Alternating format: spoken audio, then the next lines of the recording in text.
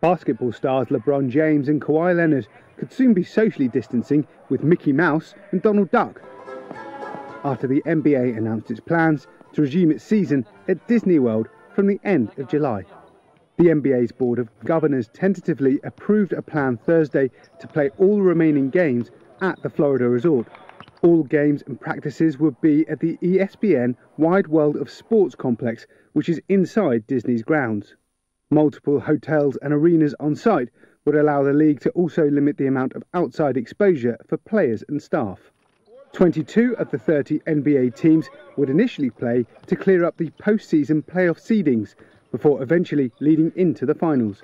Basketball in North America was the first major sports league to be suspended back in March. But if everything goes according to plan, a champion will be crowned by October the 12th, and the NBA said that the 2020-2021 season would then begin on December the 1st. All right, welcome back. We have Maka Anyanwu joining us this morning and she'll be giving us more info on the restart of the NBA. Hi, Maka. Hi, good morning. All right, let's talk about the NBA. I mean, yes, they'll be playing in Disney, but do you think the Disney characters will be playing the games with them, the likes of Mickey Mouse and co? So this is, I mean, first of all, this is the moment we've all been waiting for, right? Yeah. I think the world has been sitting on the edge of their seats wondering if the season was going to be restart, when it would restart, are they going to just scrap it? And now that the NBA has come to the decision and the board and the owners have voted for this, it's exciting. I think a lot of people are wondering how the analytics and the details and the logistics will go. But I think what we know now is, okay, they're going to kick off July 31st to be the first game. There's going to be 22 teams, 13 in the West, 9 in the East. Most of the teams should arrive July 7th. There are some still logistical things to work out because, you know, you do have international players that need to come in. Obviously, they're going to have to be quarantined.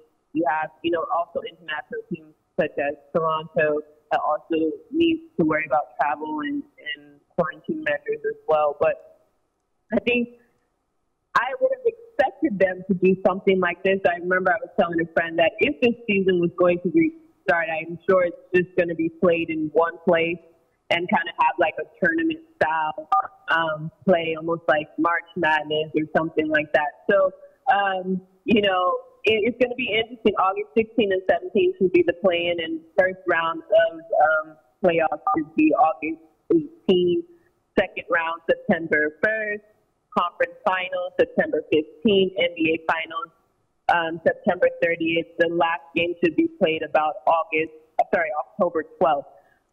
So it's an interesting schedule, but obviously they had to take the best teams for this restart this season and try to crown an NBA champion.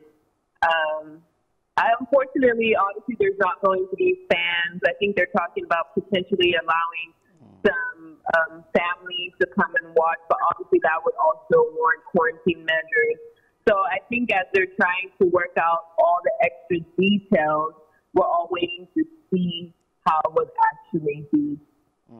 Now, do you advise on the teams staying together, being camped together in Disneyland, or should they travel down to the venue?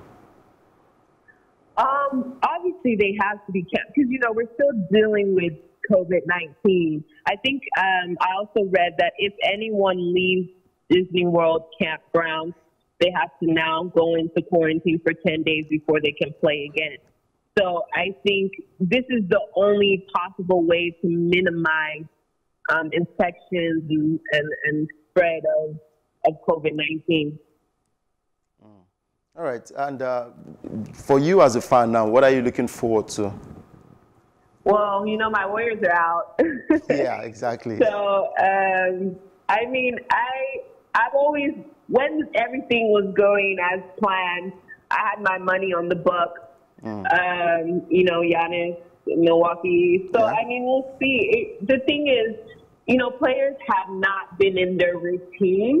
So it'll be interesting to also see how fit everyone is going to be, You know, I'm sure you're going to have to get a couple cobwebs out the first couple of games. I'm sure there'll be a lot of rusty guys, even though I know a lot of players have been training still, but then there are also players that have not had access to court. So getting back into the groove, getting back into the routine of things should be interesting. So I think the first few games will be exciting to watch just to see how players get back into the groove of things.